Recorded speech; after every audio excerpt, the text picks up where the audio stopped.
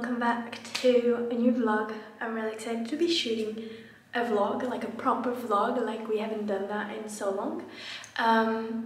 We had a really lovely start into the day today. This morning we went to a coffee shop to get some work done and it was very lovely, and then we just like did some errands, got some groceries and went to a charity shop, which I bought. I'm gonna show you later because I can't show you here.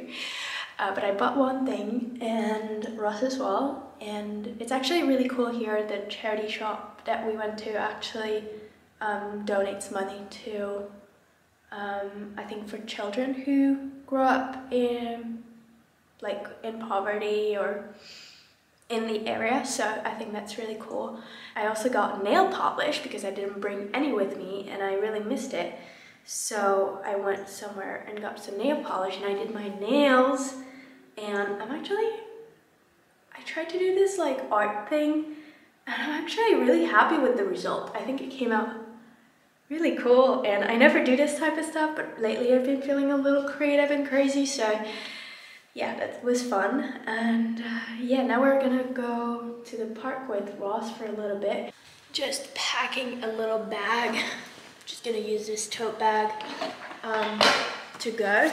I'm bringing this yoga mat. This is a travel mat by Livio. This is the one I travel with and came here with. I wanted to have a mat so that I could practice yoga at home, and I didn't want to bring one of the big ones I have back home, so it actually is perfect. It's still like relatively heavy, but it's way lighter and takes way less space, and it's really cool that you can like fold it. So I'm taking that. Sunglasses, these are the ones I shared a little bit ago from Colorful Standard, which I love. For those of you who missed that video, here they are. They're the only sunglasses I brought with me. I'm gonna bring a scrunchie and maybe a little bit of water. And these are the shorts that I got today at the charity shop. I tried on a few dresses and unfortunately none of them really suited me. They were all a little too big, or yeah, the cut was just a little bit off on my body, unfortunately. I would have been really down for a dress because the nice days are coming here. It's actually getting into spring. But I got this pair of shorts. I think it was in the men's section. So Ross has been stealing them from me already, and we said that we'd just share them. But I love the pastel blue color, and they're like very lightweight. They're like some kind of like active wear, I guess. But they don't look shiny or anything, so they're really nice. And I like to wear them tucked in a white tee, or I just put the jumper on because it's a bit cold today. Sometimes I just fold it here if I want it a little bit more tight to around the waist. But yeah, they're very soft and like I feel like I have nothing on, which is really nice. And these are totally the type of short that I could wear like day to day, but also like on a hike. So yeah, and I got them for like $2. Yeah, it was really nice to go to a charity shop again because I hadn't been to one in forever, and I haven't done any shopping at all in months, if not years, because I would receive clothes through work at home, and yeah, I don't know, I just didn't continue thrift shopping and secondhand shopping, but I went today and it was really fun, even if it was a very small trip and adventure. Are you ready to go? What's that? You ready to go? Yeah. Okay, we're going out.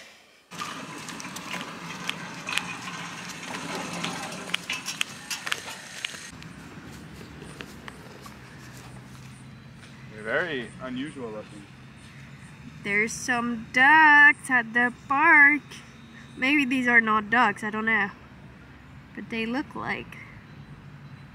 So we're gonna go do our practice. Well, Ross is gonna do a 30-minute practice. I think I'm gonna do 10 or 15 minutes of Qigong and maybe a little bit of yoga. I also brought my book, so I think I'm gonna read my book.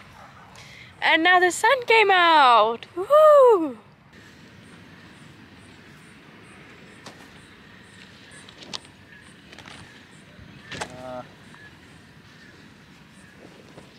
Found a patch that I like.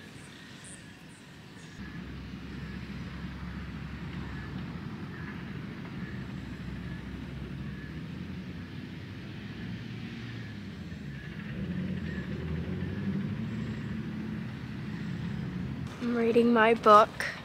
I'm reading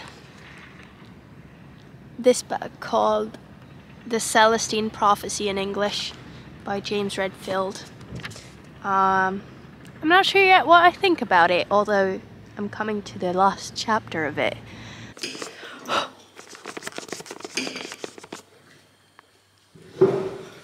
We are having dinner. We came back from the park. Some brown rice with this pumpkin red coconut curry.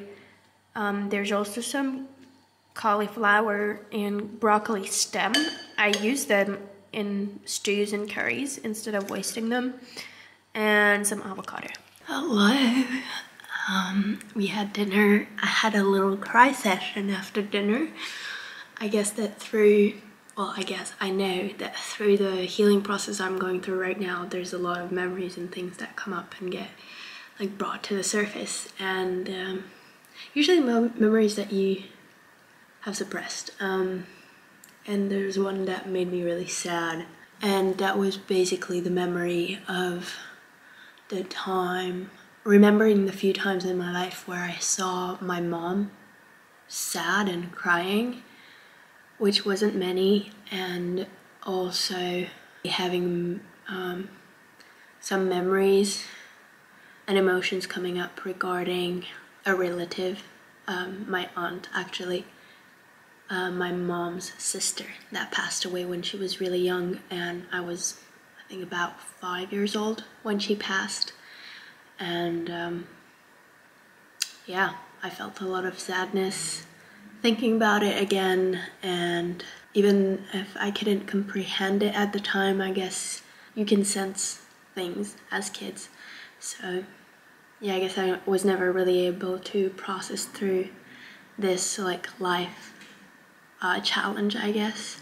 And also, one thing that I didn't mention in last video is that ever since I started the process, and even more now with the fragmentation process, it is that I have a lot more vivid dreams. Like I wake up every morning remembering my dreams, and so I've taken the habit to write them down, or write the meaning to me down in my journal, because I want to keep trace of it, and I want to understand if there's any meaning behind it. And a lot of the time recently it's been really clear what the meaning was. And there was many different ones. I've taken the habit to write it down and check for symbols, if there's any like symbolism and things from it. So that's been like a big part of my routine. And actually this video is in collaboration with this pen. Well, not this pen, but Caran, which is the brand from this pen, and you've probably heard about them. These are Swiss-made pens, and it's a company that Switzerland is known for.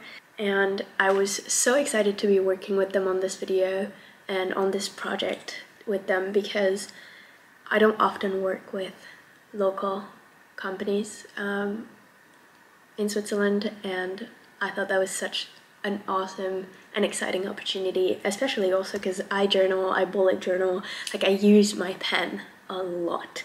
And these pens are actually really cool because you can basically you can buy one and then you have it forever, because you can refill. This one specifically is from the customizable collection, which basically allows you on the website to customize your own pen. And this is a really great gift idea as well, because you can engrave something on the pen, and I engraved my name on it. And then you can choose like how thick you want the pen to be and what color. I got the fine black one, and it comes with a sleeve for it. So for when you travel, it's fully safe. I feel so official with a pen like this. So yeah, for me in this time that I've been going through a lot, and you know, that I need to let it all out and writing down onto paper, this has been my daily friend that I meet every day. Like, this journaling has really been part of my practice for a while, and I'm benefiting so much from it. And if you don't have a journaling practice yet, I really encourage you to do it, because it clears up your mind about so many things that usually get stuck. And yeah, whenever I have a lot going on in my head, I try to write it down and put it onto paper. And yeah, that's why I've been going around with my journal and this pen every single day, and I always have them on hand. I also have some like smaller ones too when I can't carry the big one. This has been lifesaver when I need to write down my dreams, whatever I'm going through, like thoughts, feelings, emotions, and this is really a pen that I'm gonna keep for a long time, I believe, because it's really easy to refill it, so it's super sustainable as opposed to always constantly getting new pens. This is also metal, so it's not like a plastic pen, so when you dispose of it, it's actually way more easily recyclable than plastic. So I'll put all the informations to the Caran collection down below, and the customizable collection if you want to get one for yourself or for somebody. And I'm also gonna share, if it's out yet, an article that I worked with Caran for their website. So yeah, if that's ready, I'll put the link down below. If not, I'll add it later on whenever it's published. But they offered me to be part of their blog website, that in the inspiration section, and I could share something about it in there. So yeah, thank you so much to them thank you so much to Caran for working with me on this project and this video. And now I'm like getting started in my evening routine. So journaling is something that I'll do in the morning, in the evening, at random times during the day if I need to write down something. But usually I like either in the morning when I just woke up and remember my dream, or also in the evening if anything like it I want to write down from the day or didn't take the time to do it in the morning. So that's what I'm gonna do now. And then I have my tarot card, and I actually just picked one which I haven't analyzed yet, so I'm gonna do that now. How I do the tarot card, I don't know if that's the correct way to do it. I'm very new to it. I don't really know much about it. If you guys are like advanced in tarot cards, let me know and give me your tips. But basically how I've been doing it is that I pull out a card and I try to interpret it for myself. This one is about growth, and there's like an old hand and there's a baby hand, and for me, like, that's about the generational trauma that's passed through, and also the old needs to be transcended in order for the new to come. And there's a lot of trees, and then a light.